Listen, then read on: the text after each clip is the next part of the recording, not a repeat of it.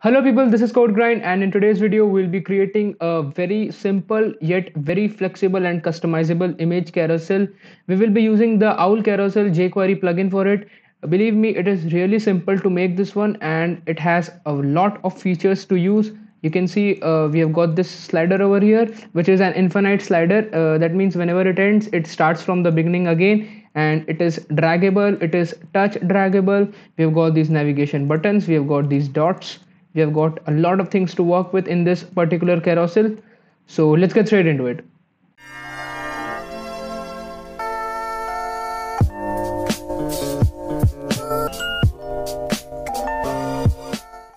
So here I've got this basic layout ready. I have linked two external CSS files for the Owl Carousel plugin. So as I already told you, we will be using the jQuery Owl Carousel plugin. So for that, we definitely need some of the external files. So these are the two CSS files and these are the two JavaScript files which we need for it. We just need to link them and we don't need to get inside it at all. I will give a link in the description from where you can download these files and you don't need to do anything else. You can also go to the home website of this Owl Carousel and download these files from here. I'll give a link in the description for this website as well. So now let's get started with the HTML part. First of all, we'll have a heading. So image carousel slash slider. Okay, so this is our heading over here. Now we need to integrate our carousel in here. So Owl Carousel, this is the class which we need to provide the div with, and another class is Owl Theme. So now whatever items we place inside this div will get displayed as a part of the slider. So I've already downloaded these few files, 1 2 3, and all these I've named them 1 2 3 4 up to 7.jpg. I've downloaded it from unsplash.com, which is a great website for downloading non-copyright images of high resolution. I'll give a link in the description for that website and you can go visit them and download images for your projects. So now we need 7 of them. So this is known as emmet abbreviations. These are actually short syntaxes for writing big HTML lines. I have already created a video on this topic. You can go watch the video. I will give the link in the description and you can also click on the link above. Now as soon as I press enter, you see we have got these 7 image tags with 1.jpg, 2 3 4 5 6 and 7. There's a one mistake that I made. I placed them inside the food folder. So food, yeah, and slash over here as well.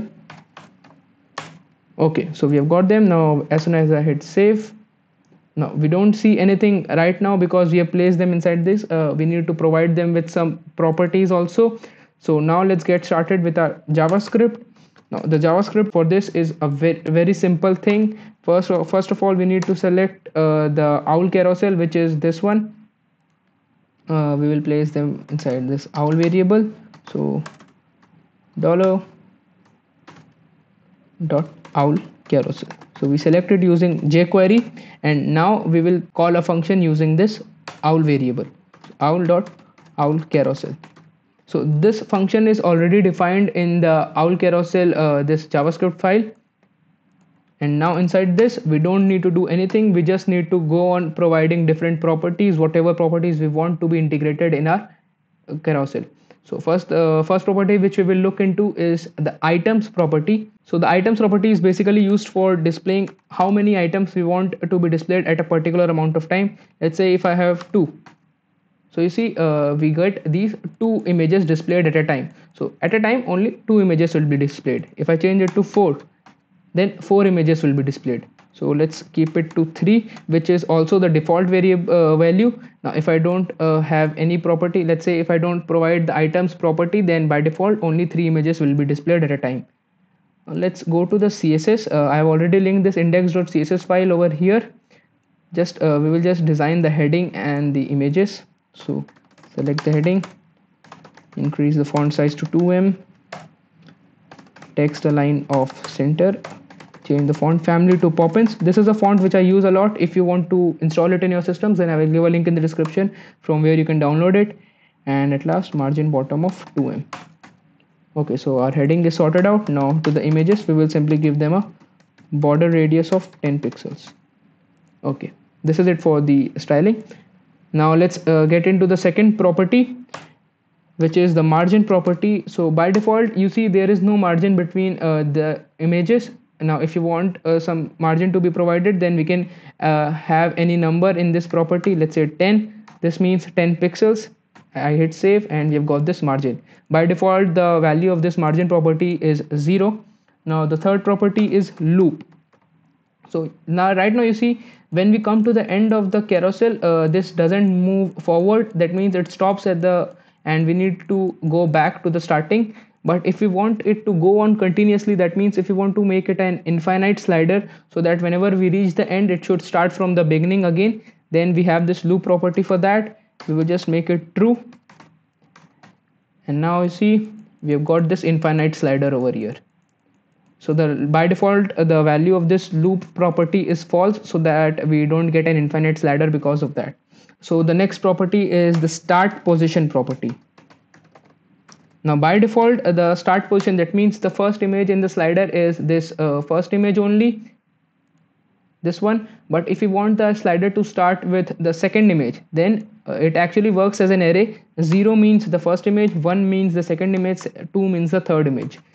So if we want to start the slider with this image, so we will have the start position as 1, which means the second image, which is this one. Hit save and you see this image comes to the first. So by default the value is 0. That means the first image is displayed as the first image of the slider. You can change it as whatever you want. Now another property which we will look into is the nav property. So here we don't see the back, previous and the next buttons, but if you want them you can simply turn this nav to true, hit save, and here we have got these navigation buttons. By default it is false, so therefore they aren't displayed. I also don't like to use them in this carousel. You can also change the text, like by default we have got these left and right arrows, but if you want to change the text, then nav text is the property, and in here box bracket, that means an array, double quotes, double quotes. So this one is for previous, you can change the text to previous, and for this next. Hit save and we have got the text over here. So you can provide unicodes as well inside this array if you want the navigation buttons. I personally don't like them. Now the next one is dots. So as you can see, by default the dots are displayed, so their value is true, but if we don't want to display them, then we can simply turn them to false and they won't be displayed, but it's better to have them. Now the next one is dots each. So right now you see we have got only 3 dots, but we have got 7 images. But if you want 1 dot for every image, then dots each true, and we will have 1 dot for every image. So in this video I'll just be focusing on some of the important properties that are necessary for customization, but there are a lot of properties which can help you in customizing this carousel. You can go to this website, I will give a link for this, and you see there are a lot of properties. In here you have got all the description of how to use these properties and what they do, so you can visit this. But right now let's continue with the important ones. Next one is the autoplay. So autoplay is a very important one. Right now you see this autoplay is not working because it's set to false by default. If I change it to true, so by default every 5 seconds the autoplay will work. So as you see, after 5 seconds the autoplay works and the images slide. But if you want to change the time, then there is another property for that, autoplay timeout, which works in milliseconds. If I have it as 1000, that means 1 second, 2000 means 2 seconds. So you can have any value in here as number. I hit save. So after every 1 second the slider slides. Now the next one is autoplay. Actually let's keep these 2 properties. Now the next one is autoplay hover pause. So whenever I hover over it, right now let's remove this for now.